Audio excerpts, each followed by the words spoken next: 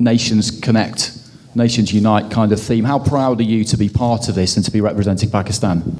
First of all, I want to thank the media for being here today. I think it's going to definitely make a lot of noise.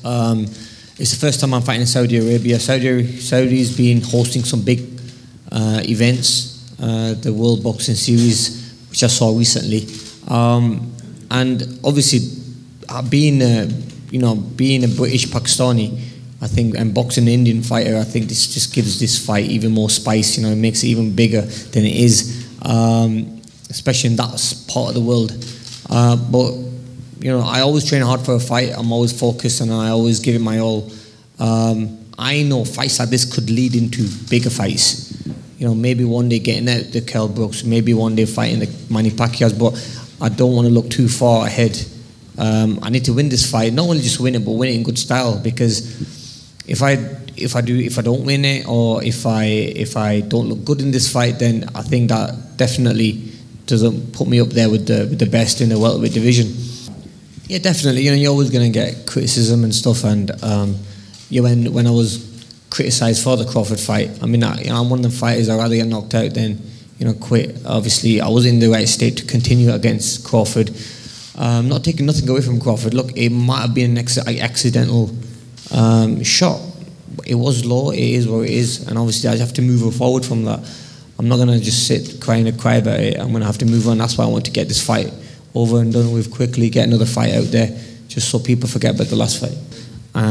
That's why I have to take this fight very seriously, because, with boxing we've seen, obviously, what happened with Anthony Joshua just last weekend. Obviously, he was knocked out by a fighter who we all thought he was going to destroy. But that's boxing for you. So I've got my team ready here. Camps started for me. Alex Ariza, it's great to be working back with him again, and also Bones Adam, who I'm going to be working with for the first time. But I've had a great camps with Alex, and we know each other inside out. So I just can't wait to get back to training again and back on top again. Definitely, I think it all changed when I was there last. I was there where I started seeing women not wearing headscarves. Women were out driving.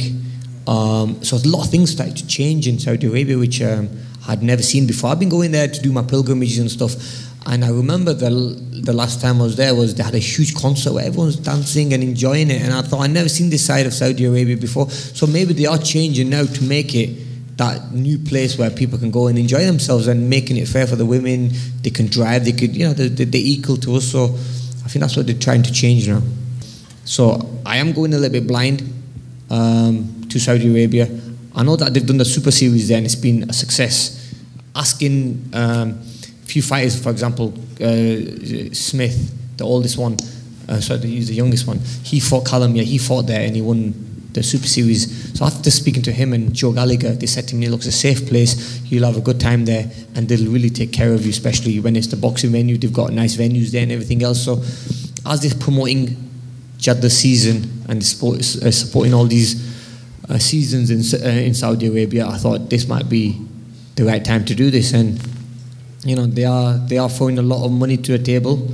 I mean, end of the day, we are prize fighters, and for me to have this opportunity, I'd be stupid not to take it.